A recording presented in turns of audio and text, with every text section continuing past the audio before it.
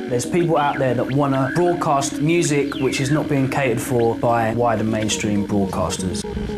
It was called pirate radio because there's a bunch of guys on ships breaking the law in international waters. They've turned the tops of London tower blocks into fortresses. I always kind of had the understanding that it was illegal. And if you love music, you'd always take that risk. Pirates, yes. Criminals, no. We broke a lot of boundaries. I don't think, oh, I'm up to something bad. I'm just a radio DJ.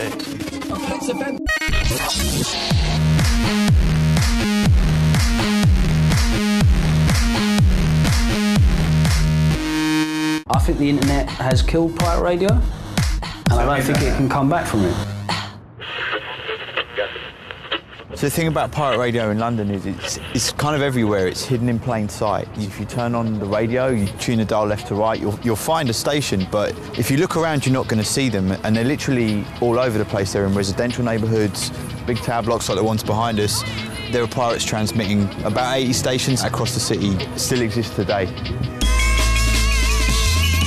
Pirate radio is something that was born of necessity. Whatever it was over the years, whether it was, rock and roll in the 60s, whether in the 80s it was acid house, 90s you had jungle and garage, into the turn of the century you had, grime music. It was literally people that lived and loved that music, playing it for nothing more than the enjoyment of it. We needed a platform to get our music out there. The easiest way is if you want something done, you do it yourself, because in them days they weren't playing none of this sort of music.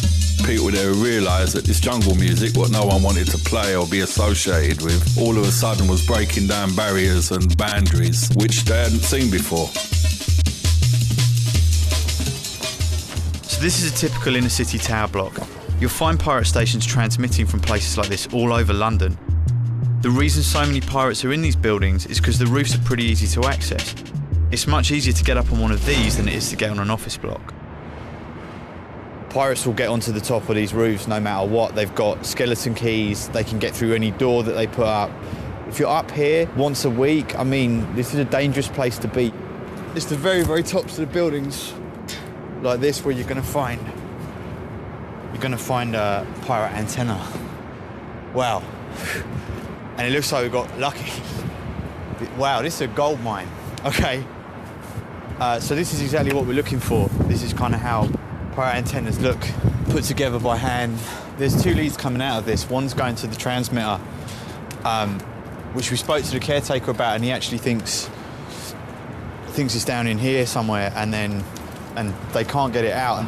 I guess maybe that's the lift shaft or something, but somehow that's going down to an infrared link that's pointing somewhere over this direction. So somewhere out here in sort of 2 mile radius is a pirate radio studio using this antenna to broadcast to this entire area.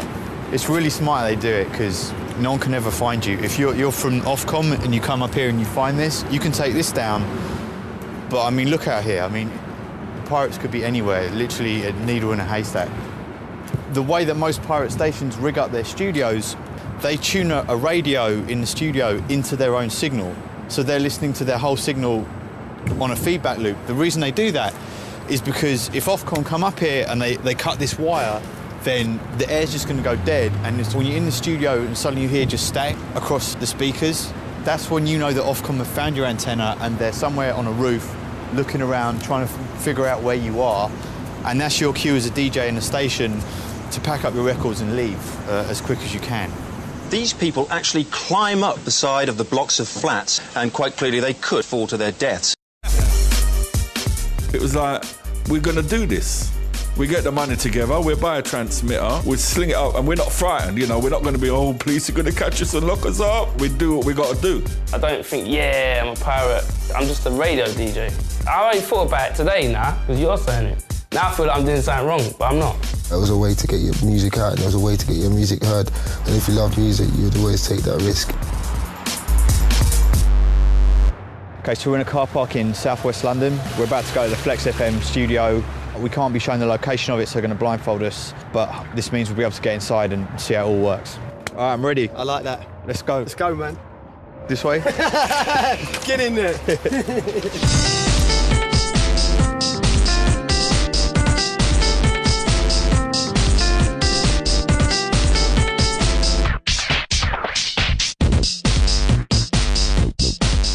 to say, I'm jealous. This is better than any pirate station I ever played on. Like in terms of the sound you got, it's pretty nuts. Like tell us about it. So this is all soundproof. Yeah. Basically, 7-inch walls, a security gate. It's got 2 bolts which are basically bolted through the brickwork. The gate has to be locked at all times. It can only be opened from the inside as well. So what goes on in here? Basically, like the heart of everything. It's pretty simple. We keep it low budget. Low budget. Yeah, oh my God. yeah. For a pirate, this isn't like. Yeah, it's low budget because it's not all brand new expensive equipment. Yeah, so basically this is where we control everything from. Like you've got the amp there, which is wired over the top into the studio. That then goes into a software program, which basically streams it to the internet. We bounce that around the world to basically disguise the location where we're coming from. Yeah. Cool.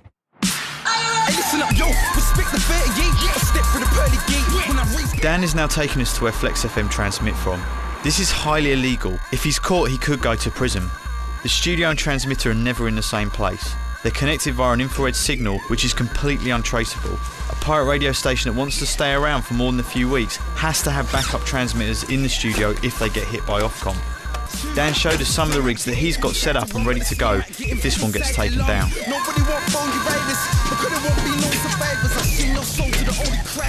See, that gets in all the blocks. Good. CCTV off, so I don't mind. Yeah, it's up there. So where are we going now? We're going to our transmission site. We're actually in the process of moving at the moment, so that's why we're bringing you there, basically.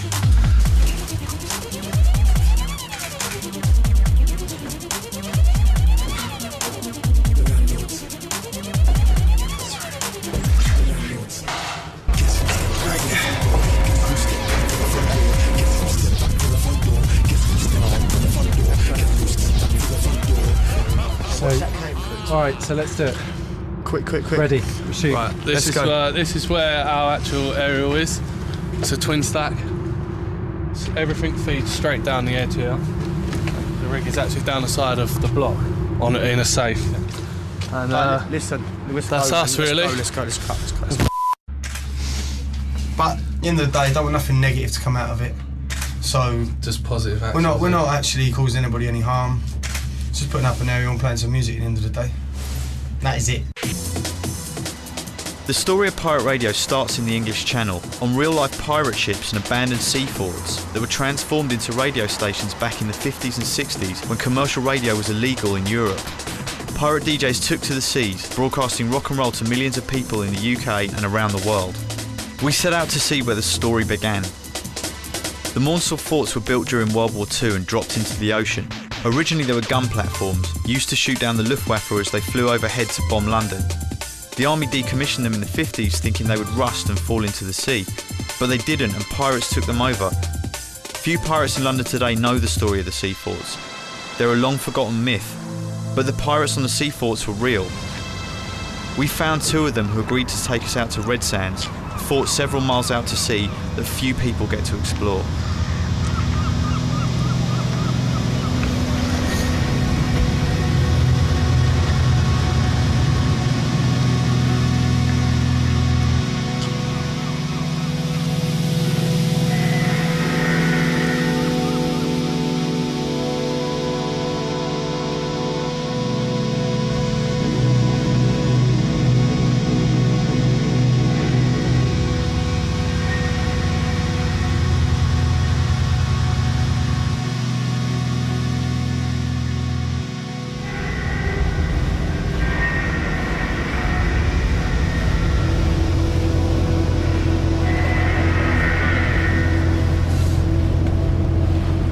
The original pirates. And did you grow up down here? Yes, it's my back garden. Yeah. We considered that it was a people's right to have a radio station of their own, not run by governments. It was slightly illegal to do it ashore. It essentially had to be out beyond the 3-mile coastal limit. We were giving the people something that they'd never had before. Free, popular music. Groups were getting out and heard that you would never have heard of otherwise. Yeah. Up you go. Okay. Right. To begin with, it was bitterly cold. The first year out here was bitterly cold. You can imagine trying to offload equipment and food and stores and diesel off here in a gale. It's no joke. Welcome aboard. Welcome aboard. Thank you. through the door. This is insane. And we were at the time outside the limit, therefore we have to protect ourselves. Yeah, you're in from international waters, right? Yeah. We were well armed with flamethrowers, grenades, we had shotguns, we had everything. Oh my God, this is huge. Mind the steps. Hang on to the rail.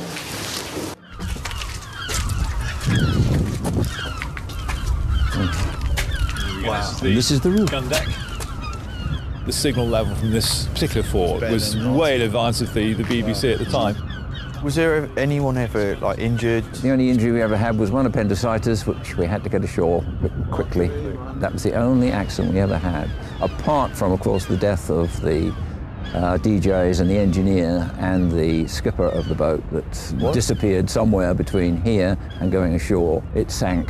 The engineer, we never did find him, and strangely enough, the DJ turned up somewhere in Spain. The only way they knew was because he had a tape in his pocket from here of that particular night. So what happened to that boat, we don't know. How did you communicate with you? Our mail from far away is India. What? Right? And that's how we knew we had 4 million, 6 million, 8 million audience. Did you ever get groupies out here? I mean, how did that work? Oh, yes. We had them out in boats. Seriously? Skiffs and semi-clad ladies. Sometimes they'd get here and get stranded. We'd have to look after them. And then their mothers would want to know where they were. And we'd have to get them back somehow. So that's what kept you in business, right? That's what kept you doing it. It's all coming out now. So you guys, you're still broadcasting from up here today, right? Yeah, once a year. And are you using the internet as well? Are you online? Yes, we stream worldwide. The pirates in London are all doing that now. We taught them how to do it. We're the best in the business. You did? You are? Best in the business. And we still are. It was amazing being out in the forts, meeting Tony and Robin. I got the sense that they got involved in pirate radio for the same reason I did. They see it as a sense of community service. The forts are where pirate radio started. Where it went after that was inner city London. But talking to the pirates broadcasting today, it's clear things are changing.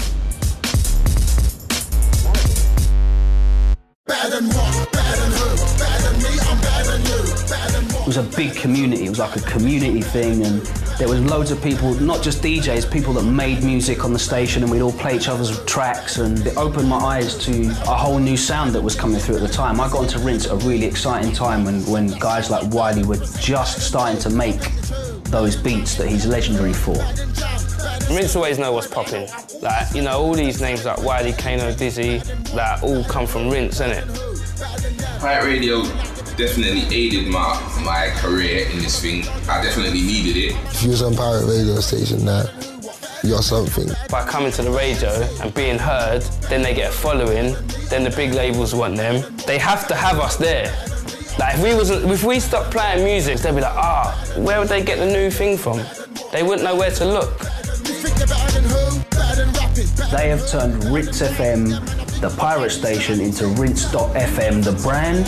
They have events, they have a record label. 16 years on the radio, I think that just deserves a license, don't you think? Better than who? Better than me, I'm better than you. Is there a nostalgia for FM? That's like the root of pirate in a way. I see what you're saying, like all trying to get fuzz and trying to hear the station, but why? I can listen to Rinse on my BlackBerry. I don't need like FM.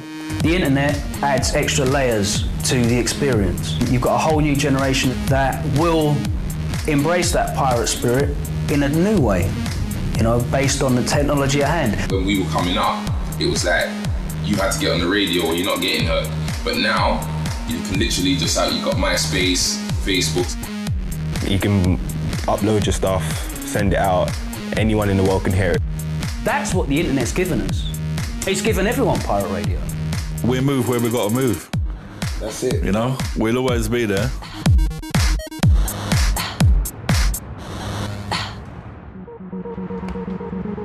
It's sad to think the pirate stations I grew up playing on might not survive the next decade. Maybe we're losing something special, or maybe the platforms are just changing again. One thing is clear, the spirit of pirate radio lives on. The internet is creating endless opportunities for pirate DJs, artists and music lovers alike. It feels like the end of an era, but a new one is just beginning. Better than what? Better than who? Better than me, I'm better than you. Better than what? Better than who? Better than me, I'm better than you. Better than what? Better than who? Better than me, I'm better than you. Better than what? Better than who? Better than me, I'm better than you. Better than who? Better than me, ain't better than Dizzy, ain't better than D. Get that what? Stop that, start that. Better than Chris, ain't better than B. I beat the tune. Better than man, ain't better than who?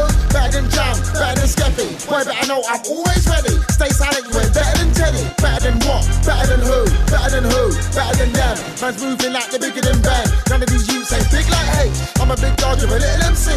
I'm an ammo, you're just as free. Better than who? What? Better than me. I'm better than you. I'm a better MC. Better than what? Better than who? Better than me. I'm better than you. Better than what? Better than who? Better than me. I'm better than you. Can you do better?